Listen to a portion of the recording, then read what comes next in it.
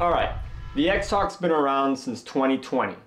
It's flown, it's cruised, it's looked cool, it's certainly crashed, but it's never had a real mission. It's very cool. Until now. I was browsing the interwebs and found this little gem. A 3D printed whistling bomb. Naturally, I had to remake it. And it actually works. Files are available free on my Patreon, and don't forget to smash that like button. You know what to do. We tested it from 500 feet with the Air 3S, and it sounded like a freight train barreling through the park.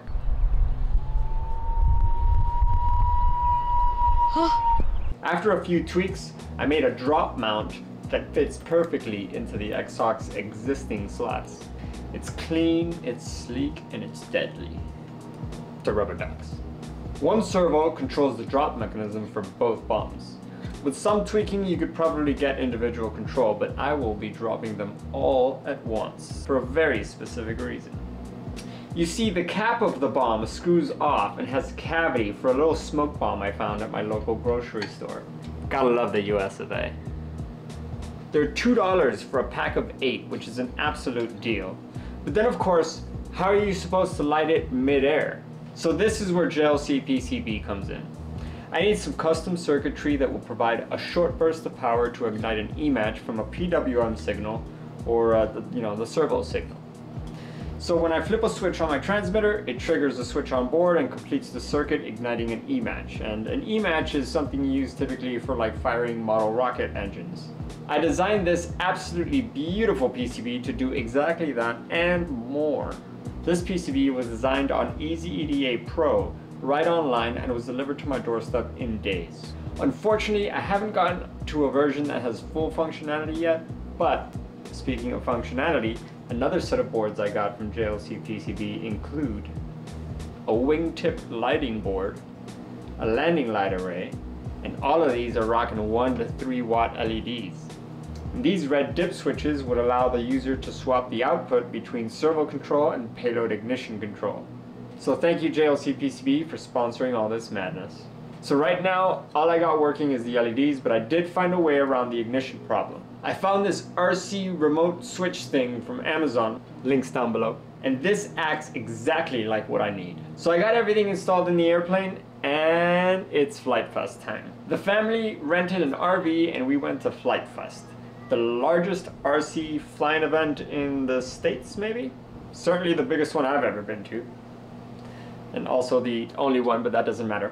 If you've never been to Flite Fest, I highly recommend it, especially if you have kiddos.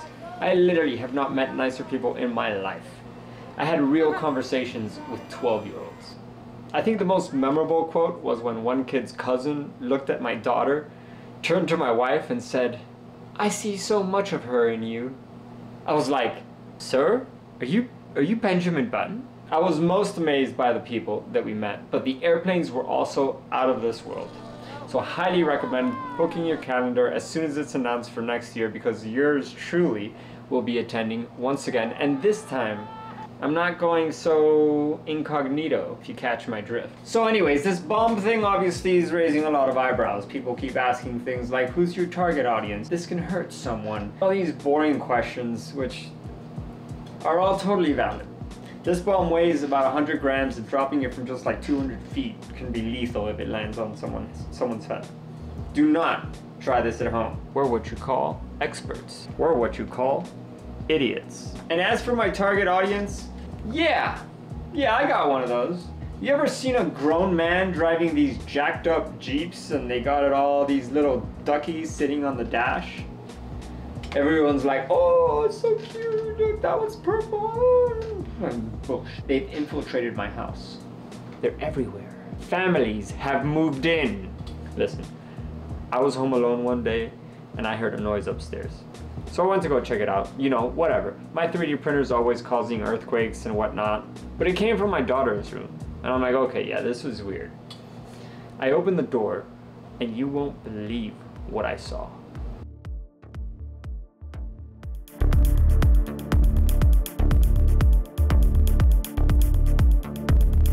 My daughter lives here, for God's sakes.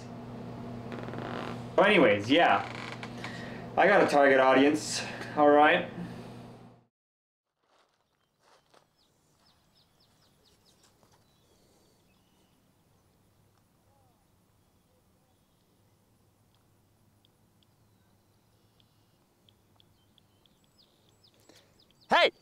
That guy hasn't subscribed yet. That guy right there.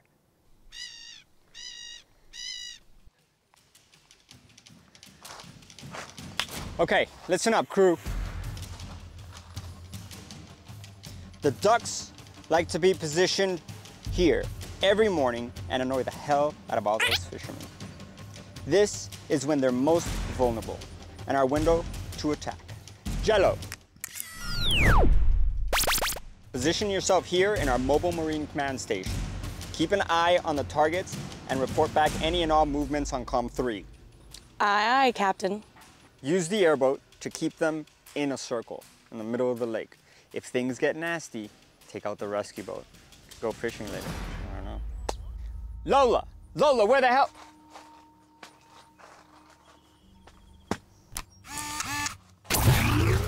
You post yourself on the shore and distract them with your bows. Give them a good show, Lola. We're all counting on you.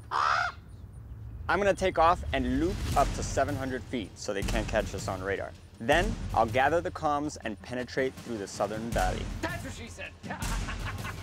200 rubber duckies. Now, obviously, we're not gonna leave the rubber duckies just floating out here in the lake. That would be littering. So we need to have a little raft or something to go get them. As much as I would love to recover them with the RC boat, there's just no way to get it on the boat. And round up 200 of these, that would take all day. So we just got a boat, a little raft, and we're gonna go pick them up when we're done. Here is our camera boat. And now it's time to put the ducks in the water.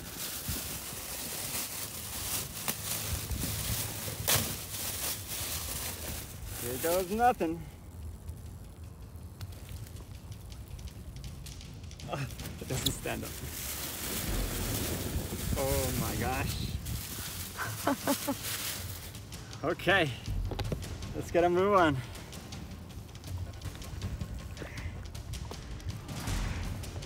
Oh, wow.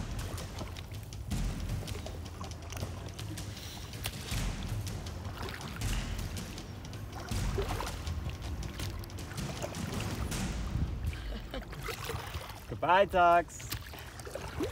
Any last words? See ya! Testing the flaps. That's the new system. With the Hall effect sensors, they work much better. Both the gear and flap have Hall effect sensors now. I'll be uploading the files for that soon on Patreon. Also, speaking of Patreon, thank you so much to all my Patreon supporters. We have filled up the bottom side of the car, and we are also flying a new airplane. So let's take this off, and let's get DX Hawk up there. And those aren't real numbers. I honestly just didn't want to leave it empty like I did the Ranger because it doesn't look great, so that looks cool, but probably not accurate. I mean, the batteries are, right? But I really like this this piece there. Okay, we got a problem. What's going on? All the ducks have now reached just that end of that pond. Okay. Turns out waterproofing your receiver on an RC boat is kind of an important step you don't want to miss. The boat started spazzing out, and eventually all the ducks and the boat just drifted off to shore. But we made it this far and we weren't giving up, so we decided to continue.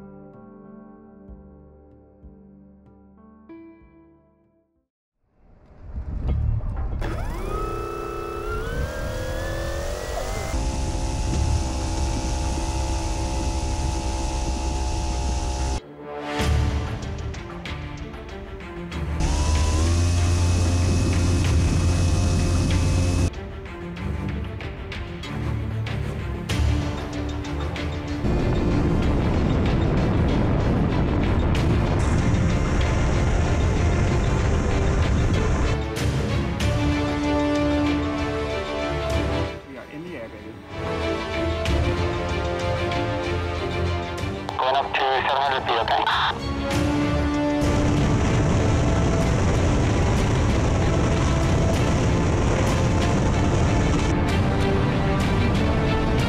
Okay, I'm in position. Are you ready? I'm just about ready. Okay, let me know when you're ready and I'll hit auto and then we'll start heading towards the bombing room. auto.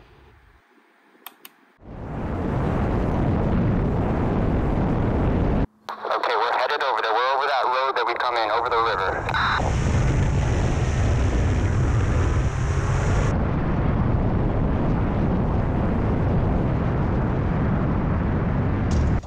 We're too low, I'm aborting.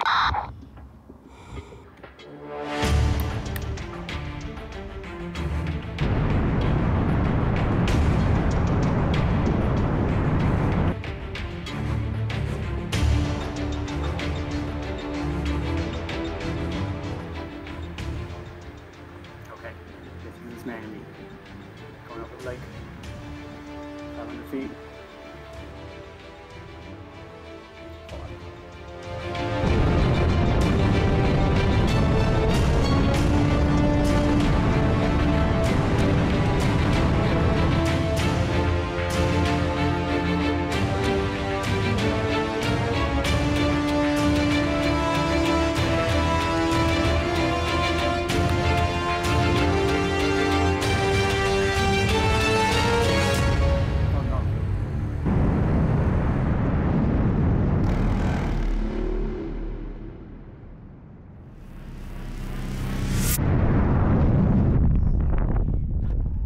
Oh no, watch out guys.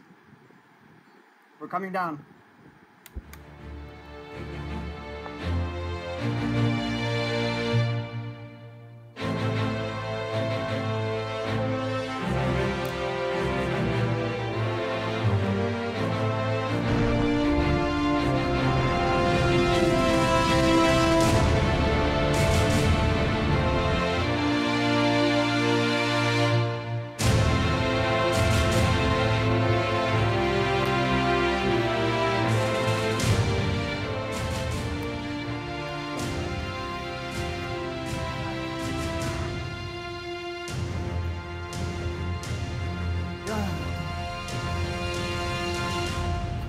It didn't end up very well. When I lost control, I hit the bombs. I lit them and I pushed the buttons to see if at least we can get it to smoke and fire. I feel like one may have fired, but overall this was a pretty big fail.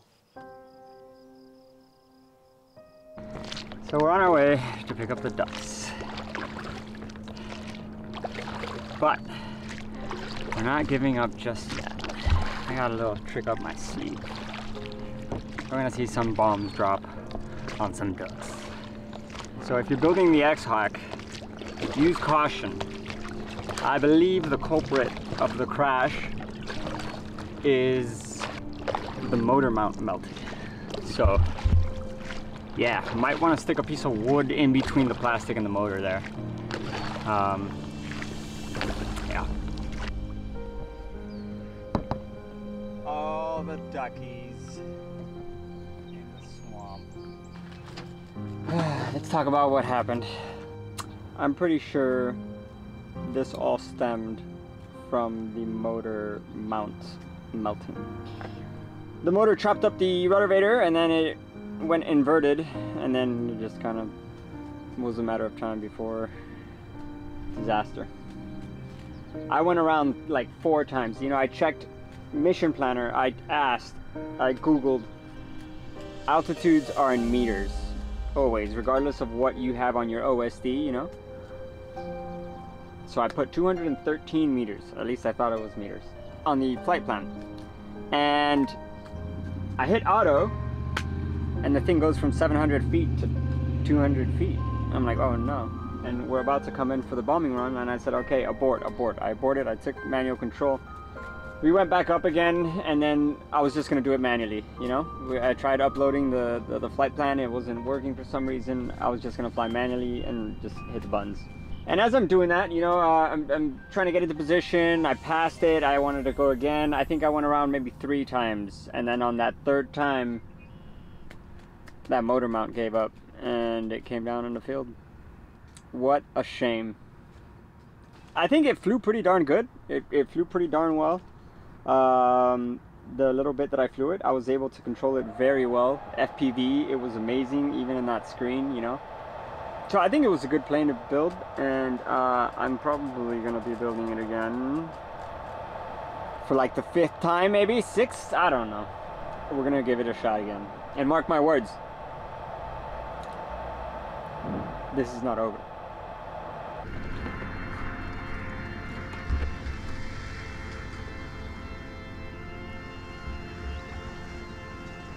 Get up, get up.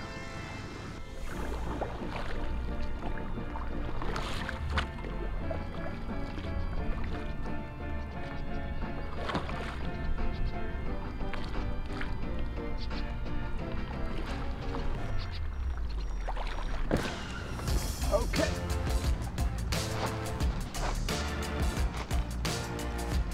Thanks to Jello for this idea of hanging the bombs the way they are hanging. Hopefully it'll work. There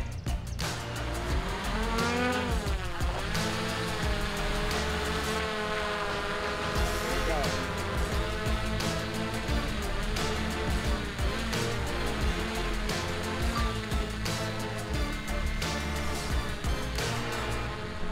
I feel like it's a pinata. Right. 3, 2, 1. There we go. There we go.